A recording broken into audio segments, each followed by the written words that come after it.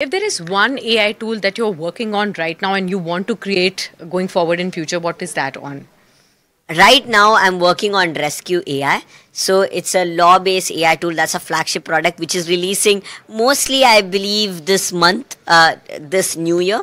And like basically, the course which I was talking about, the 7 weeks. Sure. So during that time is when I'm planning to talk about it as well. Starting on January 29th on my YouTube, I'm creating basically a video regarding rescue. It's basically, imagine this, helping you in emergency situations, telling you the right steps to take, telling you the right laws, connecting you to lawyer when it needs, and for lawyers, tells you how to win a case based on previous cases, citing the right articles and drafting contracts. You can upload a contract, it analyzes this, tells you the risks in contracts. There is guardian mode, there's a lot of stuff, and this is actually fully done. Actually, judicial system, you brought it out right. I think the biggest challenge that our country faces is that on so much of population and so many cases going on, we have very few lawyers and we have even fewer judges, and therefore we have years and years of cases that are pending. Can AI help?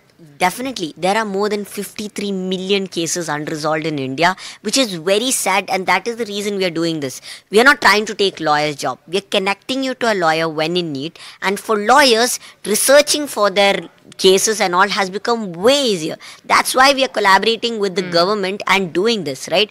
And we are doing this contract feature where you can analyze and all, because imagine you are having a rental agreement with some person, like you're basically a renter. Right? You can just upload the agreement into this and check the agreement yourself. You don't need a lawyer. So you're saving that time for the lawyer and yourself. And basically lawyers get more valuable work. So they don't have, a lot of people don't have to wait. And for emergency situation, why we developed this is because more than, if an accident happens on the road, 70% of the people don't do. If there is a bike accident, they don't pick them, they don't take them to hospital. They just look. That's why we are creating these AI tools to make sure people are safe, people get the right law on the time, and for lawyers making their life easier. If you like the video, do like, comment, share and subscribe.